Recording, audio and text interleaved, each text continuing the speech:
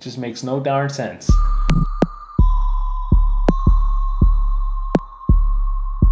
Did the franchise even need a sequel? I mean, talk about killing a franchise.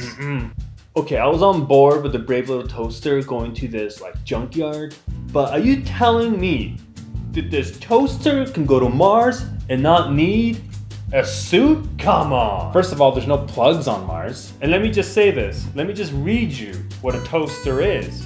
According to Wikipedia. An electric appliance, small by the way, designed to expose various types. Right, like I'm on board for sitting down, grabbing some popcorn and watching about a movie about a toaster going to Mars. But at least give me an A, B, C, and D. Kind of, where are the beats of the story, you know? What? I can't think of this. Because we have to end the video like, Brave Little Toaster.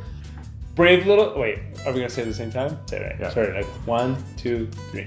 Brave, no, but we say Brave Little Toaster together. Right. 1, 2, 3. Brave Little Toaster, not recommended. Wait, Brave Little Toaster goes to Mars. Okay, 1, 2, 3. Brave Little Toaster goes to Mars. Now, I don't know if it works that well if it's...